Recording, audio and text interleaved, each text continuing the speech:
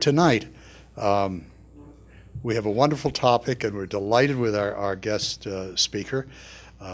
As you know from your materials, the transatlantic relationship, role, and perspectives, nicely chosen title, is of interest.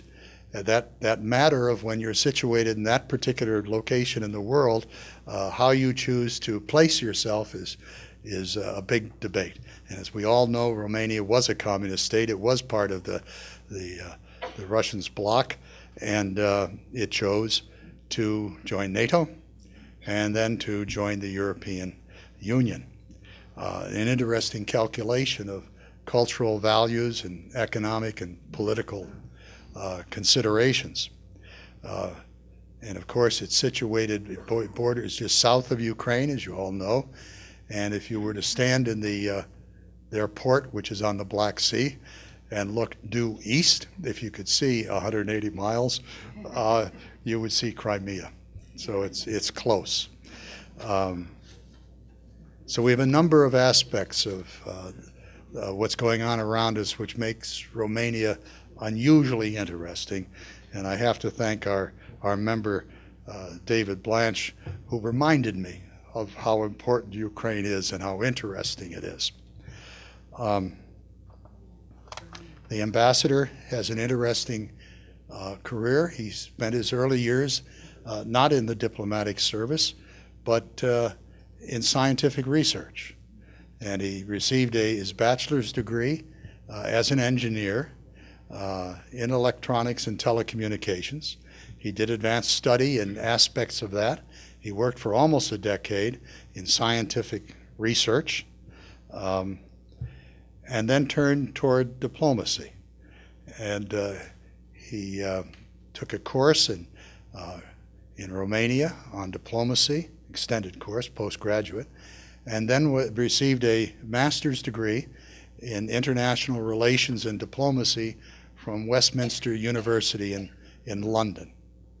And it is the Ministry of Foreign Affairs, after a number of early assignments. He was Deputy Director of the North American section. He then served in Washington as a consul, and then in Los Angeles as Consul General, and returned to become Director of the North American section. He became, after that, Ambassador to the Netherlands. And of course, our Kingdon Gould was Ambassador to the Netherlands in an earlier incarnation. And then, after serving again in the Ministry of Foreign Affairs, was Ambassador to Ireland. And of course, almost about a year ago, became Ambassador to the United States.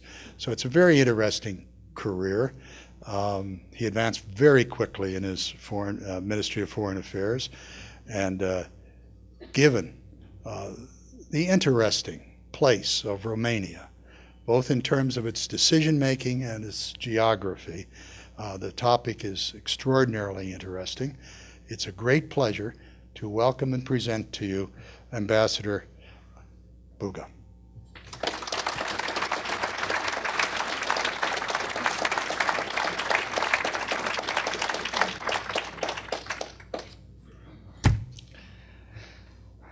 Good evening to you all. I feel like on stage because of the lights there, which is good from time to time, although I really prefer to look into everybody's eyes and to see if I'm boring or not. Sometimes it's very dangerous that, because you tend to adapt rapidly what you had to say, and suddenly you lost the track of your intentions. But anyway, I'll try to cope with that. I thank you for the presentation. I think that I would have preferred to do your announcement later after my speech, because how can I compete with Ambassador Ford, with Ukraine and Syria and everything? I'll try, I'll try my best, but I mean, it's a very challenging combination there. That should make me proud of for being here with you. But looking at this very impressive gathering, I was told initially that a number of educated and interested people would be coming, but I couldn't imagine that so many would be here. And you can imagine how challenging but delightful is to be offered such an opportunity. Is a dream for any ambassador. You know, an ambassador in any country, including here in the United States, is just looking forward to have people to talk to and to present subjects, you know, for interest. So actually, I'm really, really very grateful for launching that invitation, and for you all and the board of taking care of that, but especially to you for taking, you know, some precious time of your agenda and to spend that time with me here. Again, I don't even have to mention that I hope I won't be boring, but it doesn't matter, you know, because as long as we're together, I will try to take advantage of that. And I would encourage you to take advantage of that too, you know, with questions and of any sort. I would answer to any sort of question. As challenging as they would be, I would be delighted to do that. But there is also one thing that I have in mind right now, just looking at you, and again, how impressive this gathering and this audience is. I just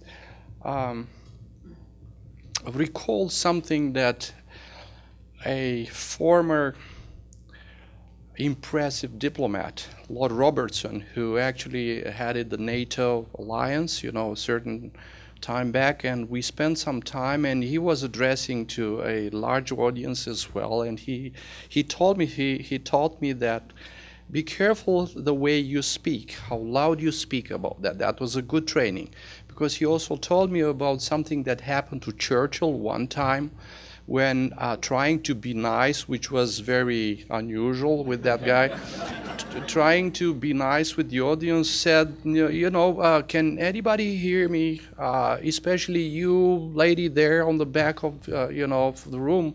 And then the answer was, well, it doesn't matter, go ahead, we don't care what you're saying. So, just...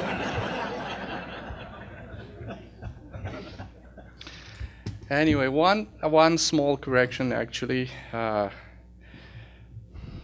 served as a deputy foreign minister as well in between, but actually what was at my heart was the ambassadorial positions I held. I was a very, very lucky guy, serving here as a diplomat in Washington, D.C. and in the U.S.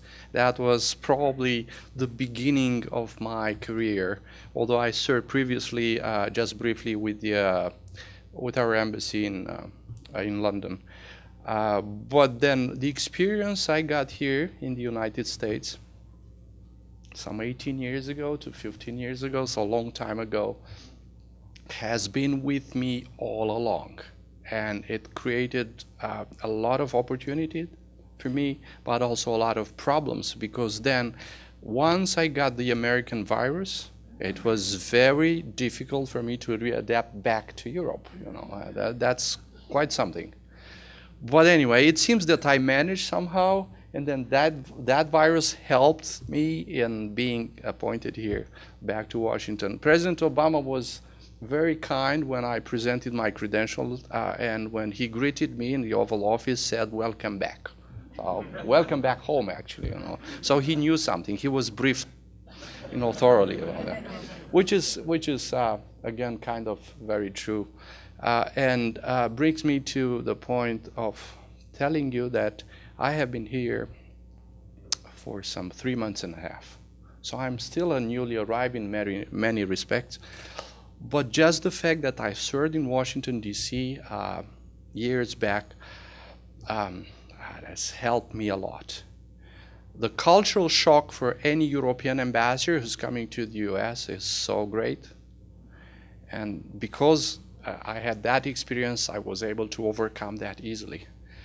I was asked several times, and that is related and tied into the topic of tonight, the transatlantic partnership.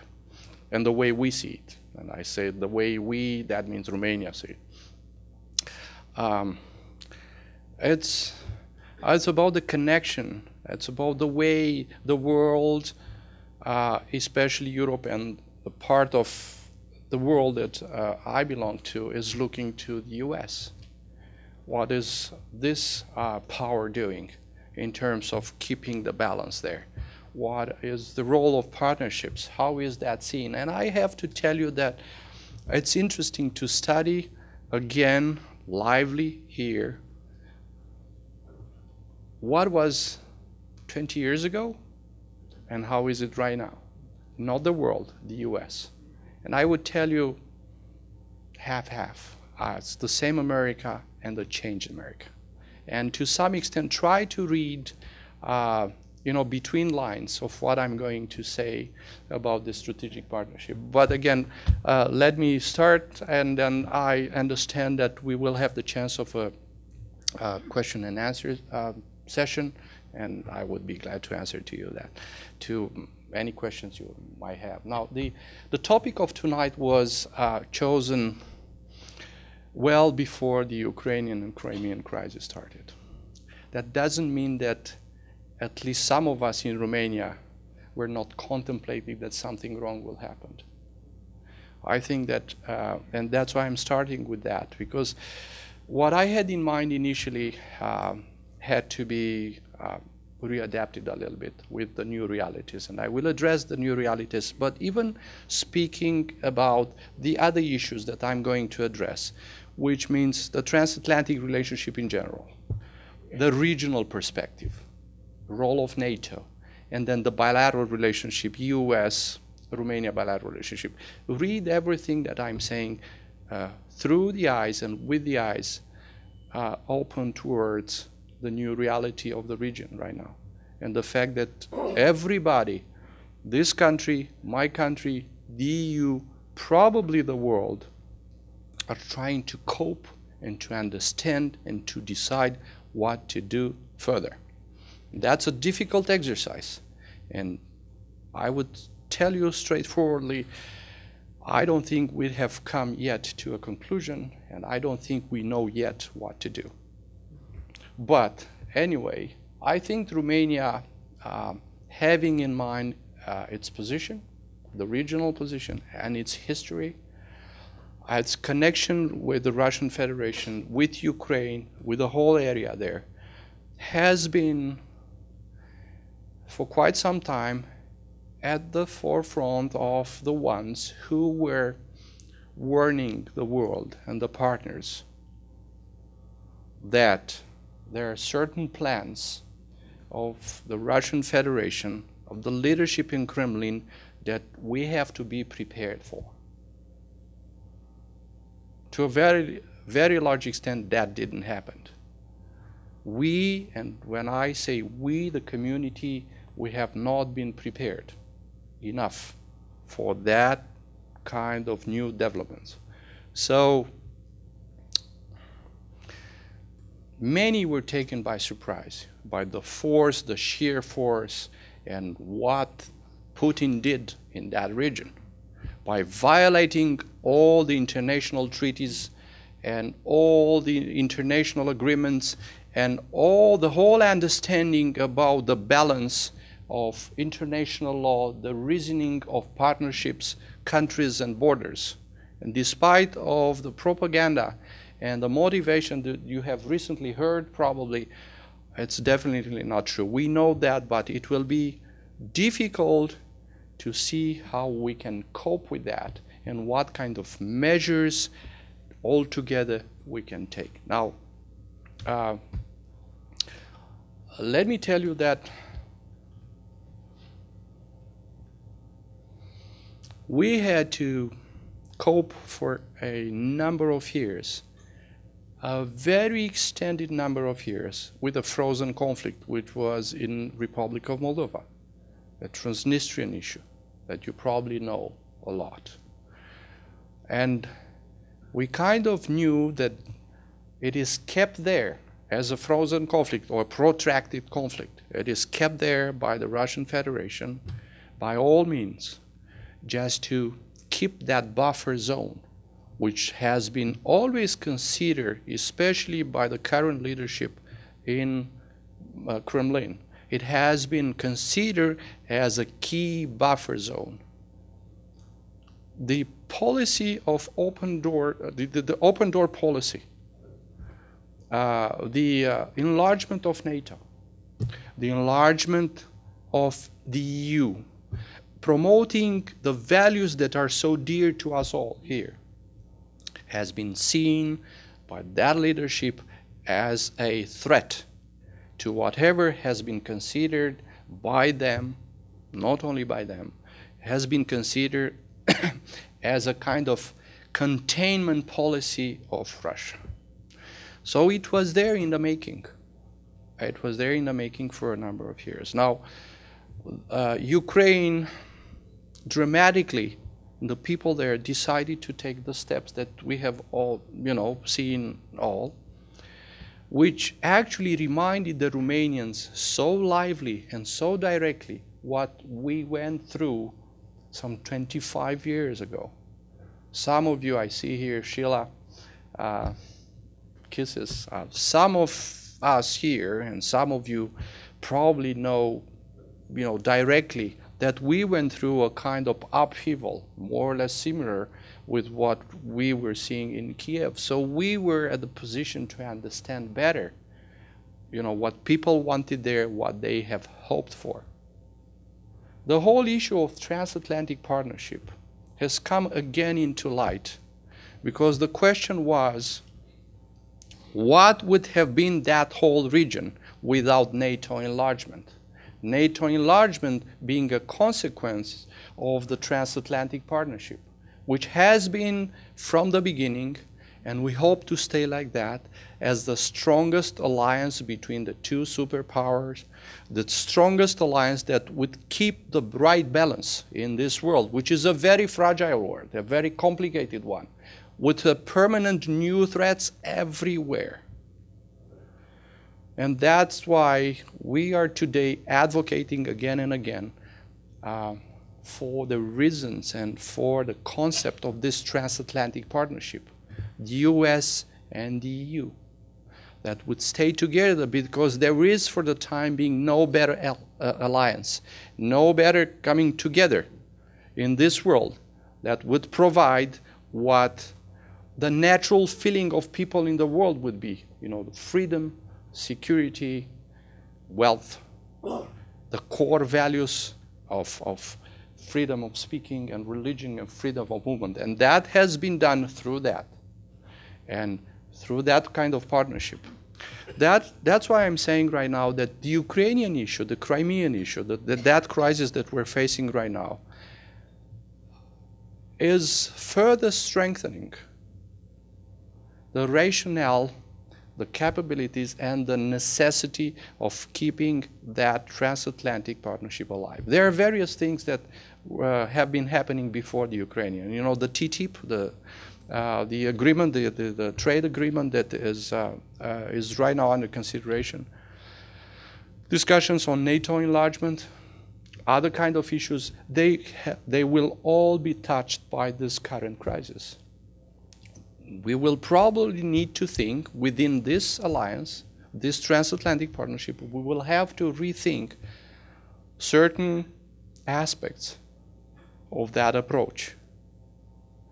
Will we continue to do business as usual within that and with Russia? I don't think it's any more possible. What would be the steps, that the EU and the US should take together? That togetherness is right now under scrutiny, and it's under test. It is a test. And I don't think that since the end of the Cold War, there have been such a strong test as the one that we're facing today. It's under consideration. Were there people thinking ahead of that? Yes, to some extent, I think there were. Were we there, Romanians? Well, we tried to, but I don't think we had quite a strong voice, unfortunately. We were seen very often as too biased, too engulfed in our own history. And we were trying to convince other leaders that we should be consulted and we should be involved in various decision-making processes related to that part of the world. Has that happened? Not exactly. For various reasons, we can discuss about that. Now, I went away from my prepared speech, and I will try to, again, address, because, again, I had to adapt, everything that I was trying to tell you to the current situation with Ukraine. But anyway, what I'm trying to line out a little bit and lay out to you a little bit, it is connected. It is connected to the current situation, and also to the livelihood of the necessity of keeping up and strengthening this transatlantic partnership as the best key to solve, or at least to try to solve, the many problems, not only this crisis, there are other problems as well, a lot of threats, a lot of challenges in this world. That transatlantic partnership that I'm advocating for, it's still the key element to help solving, or at least addressing, those problems. Now, as I mentioned to you, I wanted to touch base again, except the Ukrainian issue, on 4 layers of defining this transatlantic ship. One was about, the relationship itself between, across the ocean, with just one mentioning about the Ukrainian issue, which we strongly believe we tried, even nowadays. I've been going around and meeting people to the extent I could. I had visitors in town, Romanian dignitaries also trying to help me and trying to help the international community in Romania as well. I left them in Washington, D.C. because I wanted to be here with you, but trying to convey a message, and that message would be that if this crisis is not treated firmly and in a togetherness way, I mean, the U.S. and the EU, to the extent possible, the aftermath, the consequences would haunt us for years to come, and will open a new Pandora box. Several small Pandora boxes have been, opened, in time, but that would be a huge one. Discussing what? The stability of the current system? How? And with what consequences? So it is a very, very serious problem that will not be solved, in few days, and we'll have to stay consistent and to stay together and to consult the EU partners and the US, and then find all the tools possible to just address firmly the crisis we have in hand. Romania has been a member of the EU and of NATO at the same time, and probably one of the strongest partner, not probably, for sure, one of the strongest partner and ally of the US. And there have been discussions about if there is a contradiction in that. No, there isn't.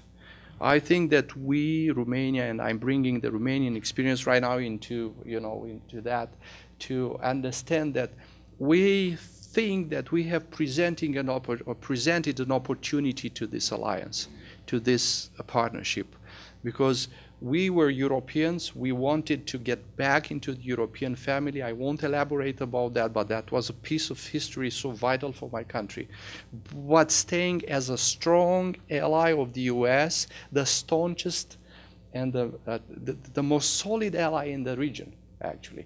It has been demonstrated by our Afghanistan commitment, by Iraq commitment, by the way we dealt in military and strategic terms with this relationship with the US. So we've been there and we will be there for the US. And in this respect, an European country and the strong allies and a NATO member and a strong ally of the US, we have helped to bridge out whatever problems have been in time between the two big entities. We were there for both of them. I think that we brought, kind of needed young blood and a passion and a strong belief that this is the way it has to be done. So there was no contradiction, quite the contrary. It was a complementary thing, that combination. And that is part of what we thought to be defining the transatlantic relationship. Now, we were true believers, we have been true believers in the need and power of this transatlantic renaissance. You know that the Assistant Secretary of State last year in the fall, I think, before the Ukrainian crisis, addressed the international community in expressing that kind of renaissance, because there was a feeling in Europe, I can testify for that, that there was a shift of attention of the United States towards other areas. Rethinking of the Asian affairs, just a lack of focus on the European partnership. And then that was felt at the level of leadership here in this country, and then that notion of renaissance has been launched. Now the Ukrainian issue right now, unfortunately, in a very sad way, in a very unfortunate way, actually raised the awareness that that was the way to do it. And it was already a necessary step to be retaken there. There are several challenges about addressing this transatlantic relationship. I would tell you something that I felt in my career. It has been taken for years for granted. It is there, it's natural, so it does not need any defending. That's not true. There are very many things in life that are taken for granted, but they still need to be defended and to be reinforced. And I think that this is the case with the transatlantic relationship. Let me tell you one challenge. There are new generations of decision makers and politicians that have been for some years less related to where we were 50 years. Why was that transatlantic relationship needed? Why was NATO needed? No? So there is a natural temptation with a new generation, the new leadership, to not relate to the history, which actually explains why that is needed right now. And from that taken for granted, and from that a little bit lack of knowledge about history, a certain different approach has emerged. Well, we may do things differently. Maybe challenges of all times are no longer there. True to some extent, but still the point of defending that transatlantic relationship should be made all the time. And I'm here to do the same thing, and I will do that with all my heart. Romania has lived in a dark past. And for the ones who have a little bit of idea where Romania was and where Romania is today, it's absolutely staggering. The difference created about that perspective of going back to the EU family, becoming a NATO member, and becoming an intricate part of this transatlantic relationship has created all the benefits possible. I lived for a number of years in a communist era. I was one of the young guys in the crowd that in December '89 shouted on the street, down to Ceausescu. I was there. And believe me, I wasn't there for the kind of patriotic kind of thing. I was just taken by the wave. I mean, it happened to be living in the same area, so I was curious to see if that is possible. I told to some of the friends here in this room that I couldn't believe that it's happening. And for a number of months after that, in 1990, I couldn't believe that it is true.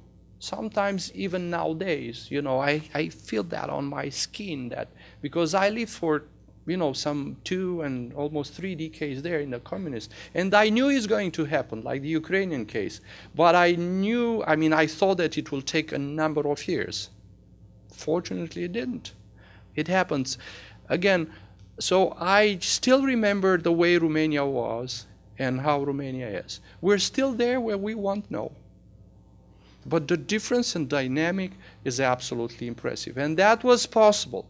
That was possible due to our belief and to the contribution of other NATO member partners, EU member partners, and especially the US.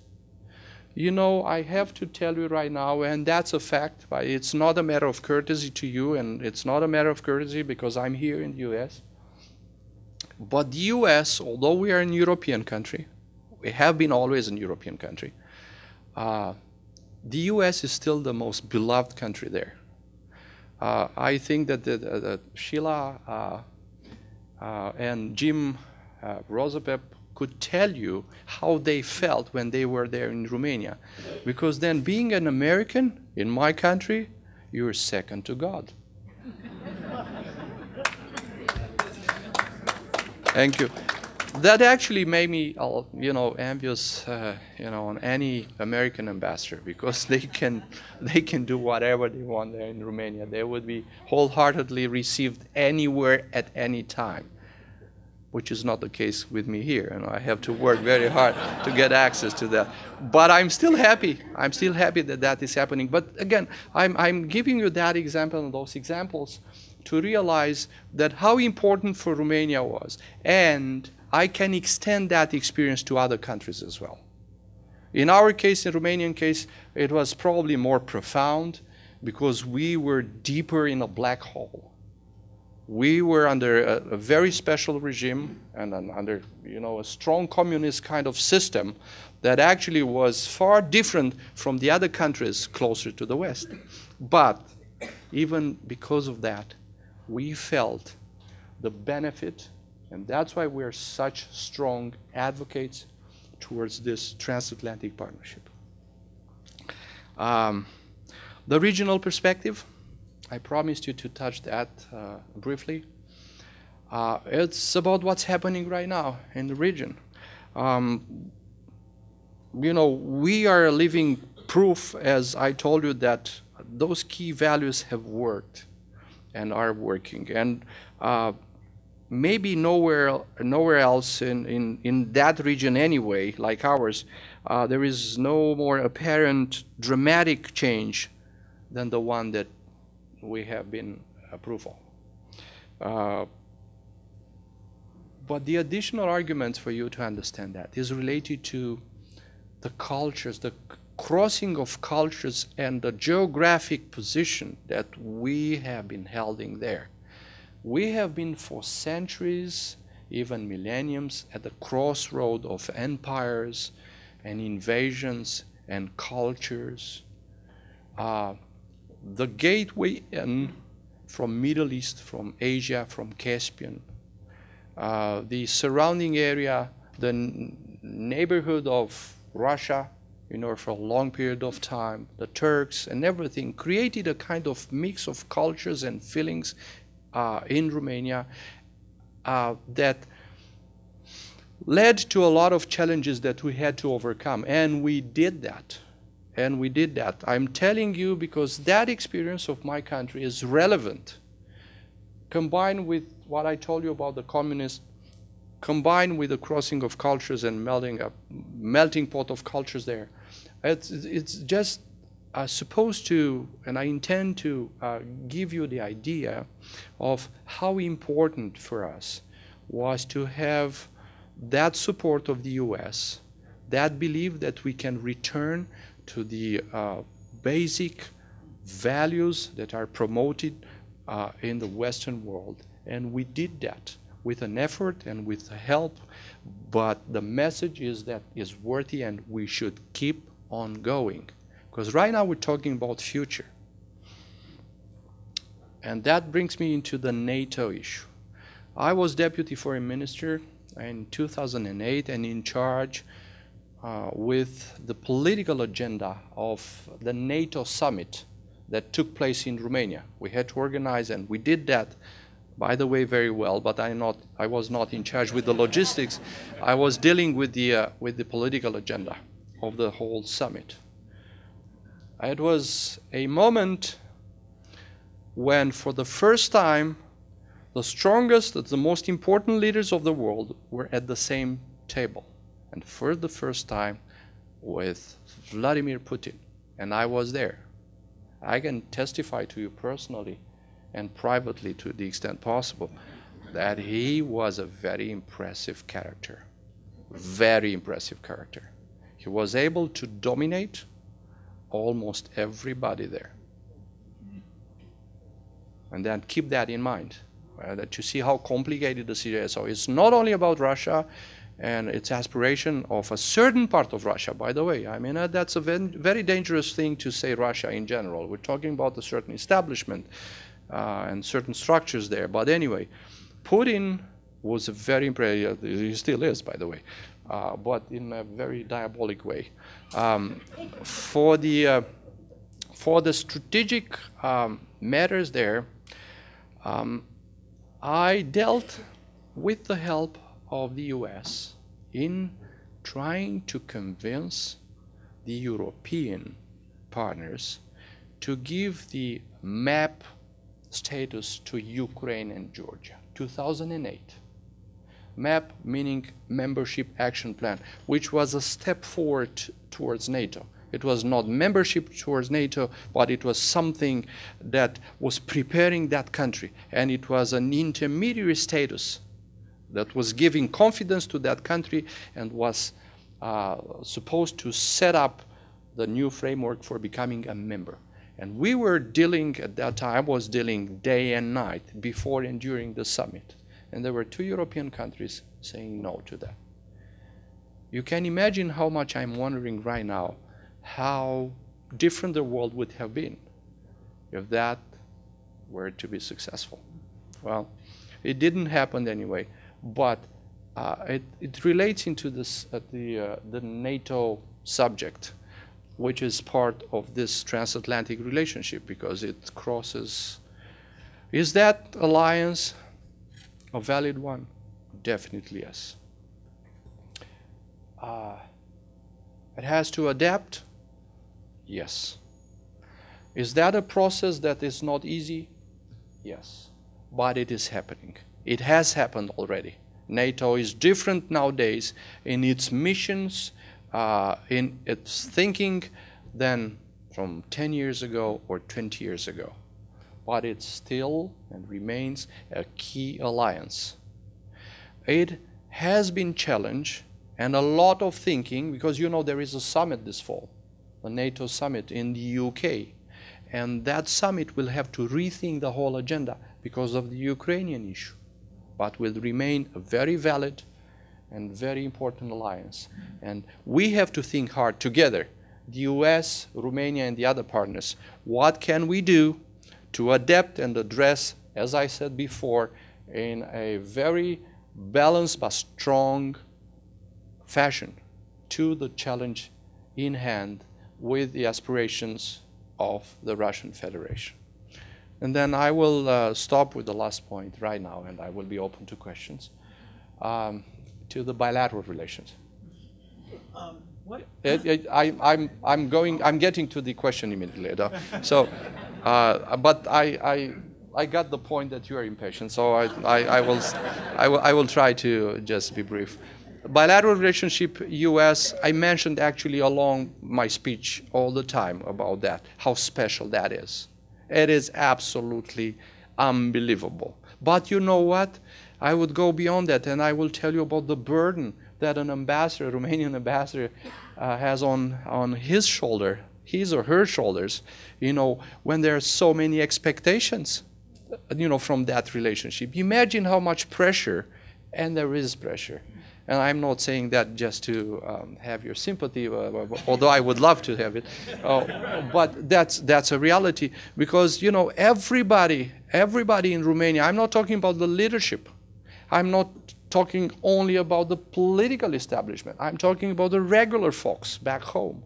My parents, my brother, you know, my uncles, my relatives, everybody, my friends, everywhere.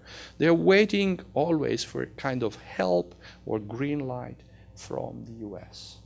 That has been there for many, many decades. There were Europeans like, you know, our good friends, the French partners, or the Italian partners, because they thought about traditions or about common origin, the Latin origin that we're sharing with Italy and others. Why is the US #1 always? I mean, why when we, you know, people on the street are saying, we're waiting for the Americans to do that, we're waiting for the Americans to come, and that has been before the Second World War. Even during the Second World War, and after that, we were waiting for the Americans to get rid of the Russians and to help us. And we were not talking about Europeans. Why was that there?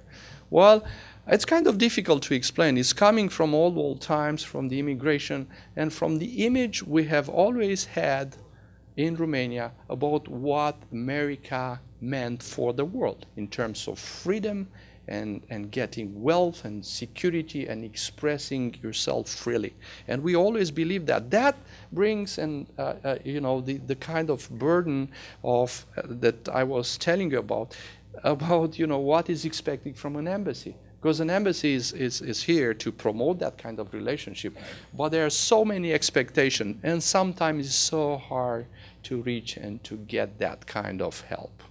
But again, it's part of my work. And then just to conclude, I have to tell you that I am also prepared. I was supposed to touch based on that subject as well, which is the economic, where we are right now, Romania, in terms of a country. We're very good, by the way. I mean, we went through the crisis that actually was felt in the world, started here in the United States, and then held by my very good friends, Irish, and then spread it around, and we went more or less well. Right now, I think we are considered, based on the figures of the last year, 2013, the rising star. I hope to stay there. I'm worried about the Ukrainian crisis. Because for Romania, except the military challenge, the frozen conflict challenge, the stability of the region, it would mean energy unsecurity. We're counting very much on seeing what we can do on energy.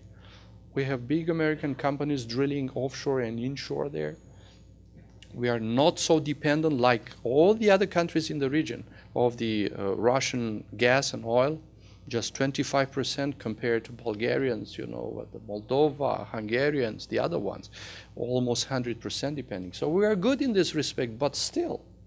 So the outcome, the economic outcome, which has been so encouraging for the last 2-3 years in Romania, with a great GDP, with a lower unemployment, with rates going up in a sense of, Standard and Poor's rates, So with the very good signs, right now, some of them would be challenged, I hope, not very solidly, but would be challenged by the Ukrainian crisis.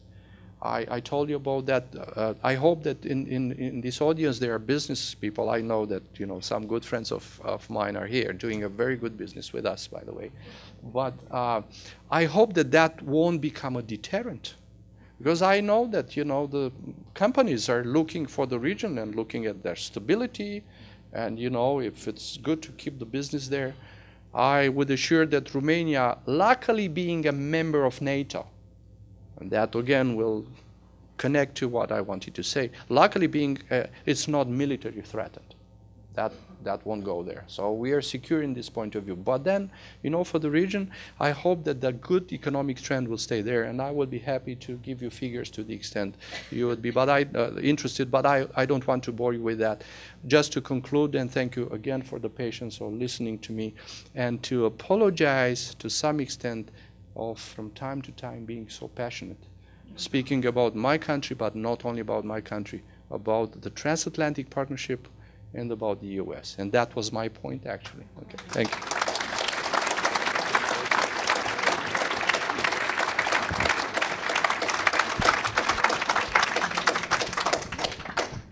Well, thank you for covering so much ground so well, and for saying kind things about the essential qualities of the United States. We appreciate that. The floor is now open for questions. As you all know, we have to repeat the questions for our cameras. Our first question, Mr. Shore. The question is, what do you think is the future for Moldavia? I thank you for that question, because I probably should have addressed within the regional approach there.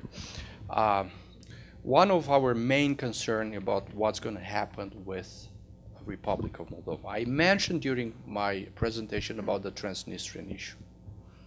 And that remains to be seen. As you have noticed since yesterday, the Transnistrian region which is part of the Republic of Moldova dominated by Russians and has been there as a frozen conflict, being always a threat to the stability of the whole region, not only about the Republic of Moldova. That region addressed, again, following the example of Crimea, addressed a letter to the authorities. They addressed a letter to Putin yesterday asking for themselves to be incorporated in the Russian Federation. So the future of Republic of Moldova is uncertain from this point of view. We strongly believe, and we have advocated, but we were kind of alone, and we were considered as being biased in this respect because that was a Romanian territory, as a Romanian language territory. So, you know, I mean, whenever we try to address the Republic of Moldova issues, you have your interest there, which was true and not true. But we consider right now, and that is the answer, we consider right now that the future and the key of resolving the security of Republic of Moldova is to get them into the European Union as soon as possible.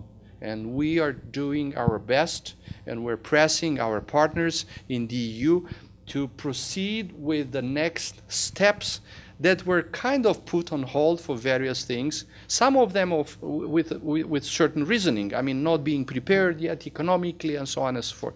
It's such a small country there that won't create any problem if getting into the EU. So right now, it's the EU integration.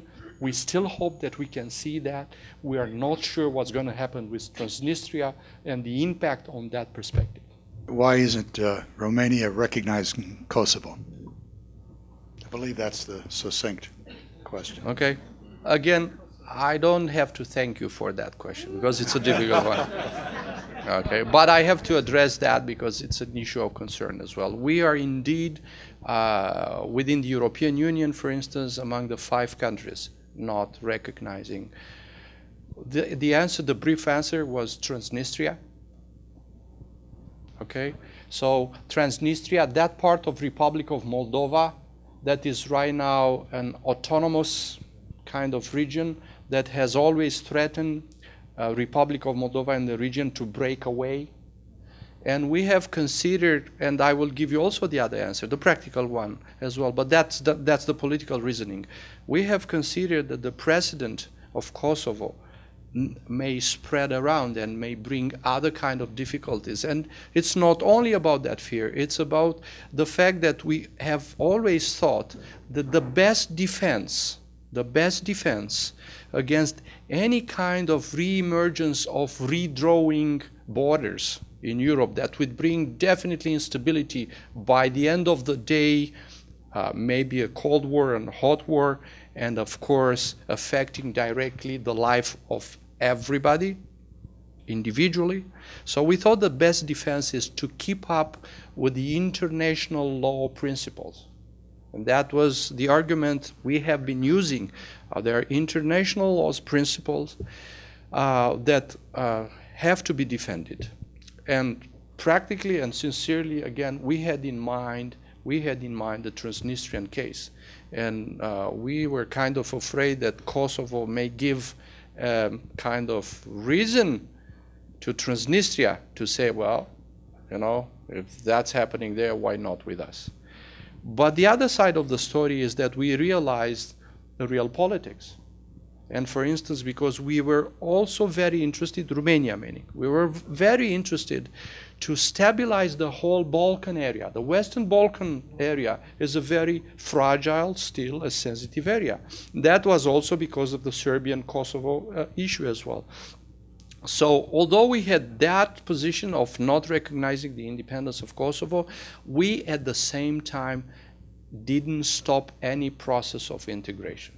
So we went along in practical terms, keeping up the legal, the legal position, but in practical terms, we realized that the whole area, including Kosovo, the Western Balkans, have to be helped to reintegrate into the Western world and to solve the Balkan history somehow. Now, the Croatian case was a very successful one, and we want to see that happening everywhere in the Balkans, including Kosovo. So for that reasons, we have approached at every level multilaterally in a very open and practical way, even helping communities there with Romanian contribution in police forces and things like that within the international forces to really help that region to grow and to realize and to implement the core values of the Western world. Given the fear that Russia has and the fact of an expansion of NATO and Western influence westward, given the fear that you suggest Russia might have, what is the burden on Romania and other countries of not increasing that fear? Again, the reasons I said it's a very good question is not out of courtesy and because that is recommended whenever you are asked by somebody in the voting. But it is really true then, because it's a very difficult question to answer. First of all, there are two folds for that, for my answer. One of them, I don't believe that, and we don't believe that what Putin did recently anyway, is very much related to the fact that he has been, or he felt as being threatened by the enlargement of NATO and by the involvement of the US. We believe that that was his dream to remake, at least part of the old Russian Empire. And that was just part of the rhetoric. Maybe some of the guys in time, but I think that they were more or less clear on the fact that there was no intention of a military containment or aggression towards Russia. It was just an expansion, a natural one, of basic values. I mean, we were a proof of that. It was not because the US asked us to do something. We wanted that. I don't think in Ukraine, what you have seen on the streets of Ukraine was related to any game plan, planned or led by the US or the Western world. It was because it comes natural after a certain number of years when you look outside and you see that you can live better, and that's simple as that. So I don't think that that's one fold. I don't think that what Putin did, it was just to counteract whatever was a threat. But just, following one of his dreams, actually, to reinstate the part of the empire, former empire. But do not forget that for Putin himself and to some extent for Russia, Ukraine has been always considered as the key element for that empire. Not other countries, but Ukraine, because, it was the most Europeanized, the most civilized, in terms of other republics as well. It was the closest to the West as well, so it was a key country. Alleviate that kind of fear? Well, we have tried that by approaching in practical manner Russia, engaging Russia bilaterally. It has not been possible, by the way. I mean, the bilateral agenda has been for quite some time very limited, but it was not because of us. They simply didn't want to extend that bilateral agenda, to discuss on practical economic terms, and to show them that we want them to be a partner, not a threat, but a partner. And that was the feeling that many Europeans had, that finally the Russian Federation got to that conclusion that it is better to be a partner than a strategic military competitor or opponent all the time. Well, it proved to be wrong. So alleviate, we did that practical thing. We tried to offer our expertise in the region there.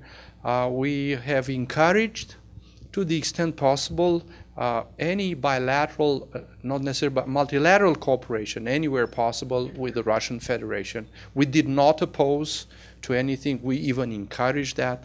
We came with some practical offers in terms of doing business or cooperating around the Black Sea, for instance, which is a territory they consider to be their own, and so on and so forth. So we did our best in this respect, not to antagonize Russia, but even to help the West to try to get the Russian Federation involved as a partner. The statement is that the Russians inveterably want to dominate the Black Sea, and that they would and the implication is they would go beyond the Crimean Peninsula. Okay. The counter statement is? What are you going to do about it? Yeah, okay. That's a classified information. But the counter statement is that you should have been with me, because I have been trying more or less to say the same thing with one exception. They may look at Romania, but it's too late because we are a NATO member.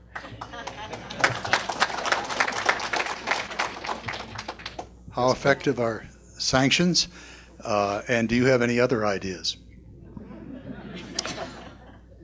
If I have other ideas, sometimes it's difficult to share them with my own people, so that would be difficult. About sanctions, it's a complicated answer, and I will tell you why. I think, first of all, it is a necessary step.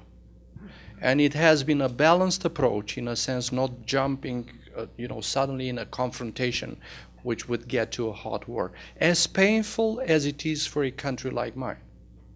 Because we kind of, as I try to lay out here, we're very worried about that aggression, which is a gross violation of any international treaty and behavior. So it is painful, but then, we have to handle with what we have in hand. The consequences of confronting Russia, even heavier, are severe, but we have to contemplate all the options, not the war option, by the way. I will tell you straightforwardly about that. Now, what do you have in hand? Sanctions. Would they work? We have to wait and see. I think that there are weaknesses there within the Russian establishment. The intricacy of the energy equation, for instance, that brings a lot of questions, because if you stop doing business in terms of energy with them, they will collapse. But what's going to happen with countries in Europe? And we have to provide that question. Now, there are some attempts to get a little bit into details about that, but not too far. There have been attempts, and you will be hearing about discussions about the LNG gas, the LNG, and the US providing to Europe, gas and energy just to help in terms of energy security and independence from Russia. But that will take time. And sometimes time is what they need. So sanctions, yes, necessary steps. Working, if they are consistent and smartly implemented, they may work. I hate to end the session when so many still have questions. It's been another, I think, absolutely wonderful evening. We thank the ambassador very much. Thank you.